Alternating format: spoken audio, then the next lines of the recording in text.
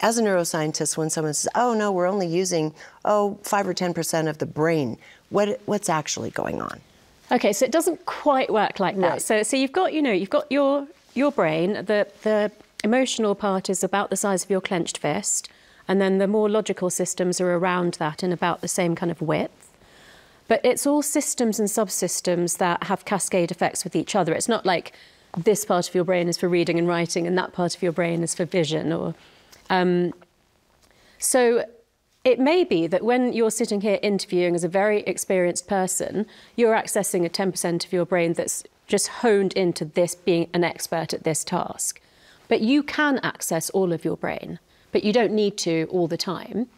So it's really about maybe accessing parts that you don't use all the time to just increase your field of what you can do. Maybe using different parts of the brain at the same time together more often than we have to.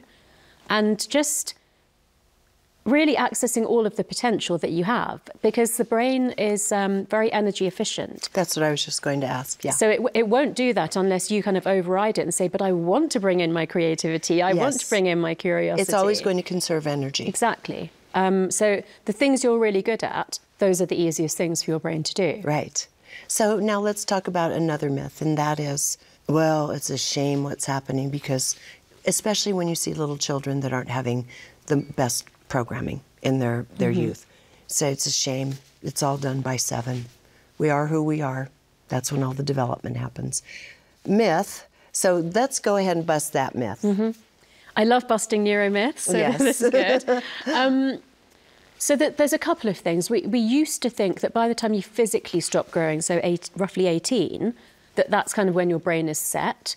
But a subset of that is that the things that you experience by the age of 7 have the biggest impact on your personality and, how you're triggered and how you respond to things for the rest of your emotional life. So it's not untrue that the longer a pathway has been in your brain, so neurons that fire together, wire together, the more you experience something, that becomes more an entrenched pathway in your brain. It's not untrue that the longer it's been there, the more subconsciously that will play out. But we don't talk about hardwiring anymore, we talk about softwiring, which means that even something that's been there for a very long time can be not undone, but overwritten. So I'm being very, very precise with my words here. Yes. Because I could just say, no, that's not true. I like the word overwritten. Yeah, exactly. To overwrite a program. Because you can't actually undo a pathway in your brain. But if you replace it with a new desired thought, that's feeling... stronger? Do they compete? How does that work They compete. So the one that's been there for longer, this is why that myth comes about. Right. The one that's been there already is the energy-efficient pathway. So there's 2 things that can overwrite that: repetition and emotional intensity. Yes. So repetition we can control quite easily. So let's say you have a belief that you were just like your grandmother. These sorts of things that get said to people before the age of 7. If you repeatedly, every time that comes up, say to yourself, actually, I'm my own person. I may have elements that, resemble other people in my family, but I can be my own person. If you say that every day, 10 times a day, at some point that's going to overwrite this belief that you held. The emotional intensity one is harder to create. It's almost like it comes in the form of trauma oftentimes. Trauma or very surprise. So surprise. Yes. I mean, traumatic. If you and I went through a traumatic incident together, let's say something suddenly happened in this building, we would bond emotionally much more than if we just did this interview and nothing went wrong. Right.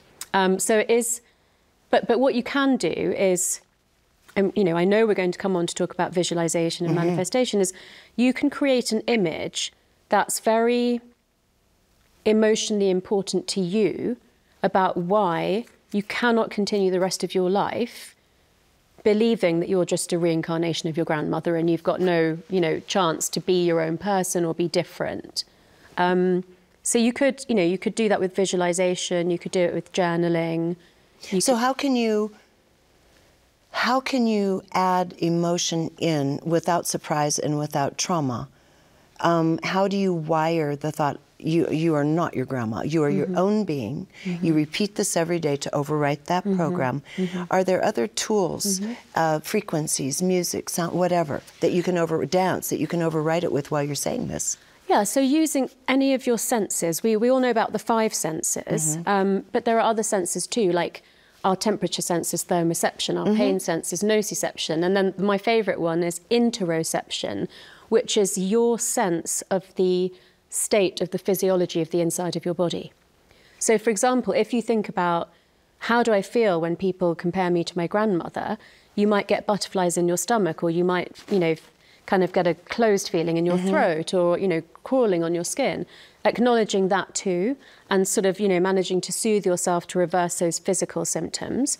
But the biggest one, I would say, is that trauma and, to some elements, surprise is kind of in between on this spectrum of basic human emotions. You've seen it in the book. So mostly trauma pushes us into the stress side of those emotions. So it makes us feel things like fear, anger, shame, sadness, disgust. And when we feel those emotions, we have higher levels of the stress hormone cortisol. And that affects the blood flow around the brain, and it affects which brain pathways really come to the fore, so the ones that were put there by trauma. If you find ways to move yourself away from those emotions to love, to trust, to gratitude, to joy, then you allow oxytocin to flourish, and that's the bonding hormone. It makes you feel like you can lower your guard, you can take healthy risks. And that's a lifelong practice. That can come through gratitude, it can come through journaling, but it has to also come through when you feel triggered by your trauma, that you can say, I'm safe, I'm okay, that you can control your breathing, that you can try and move away from those emotions to the ones that you want to overwrite with. Right. Yeah.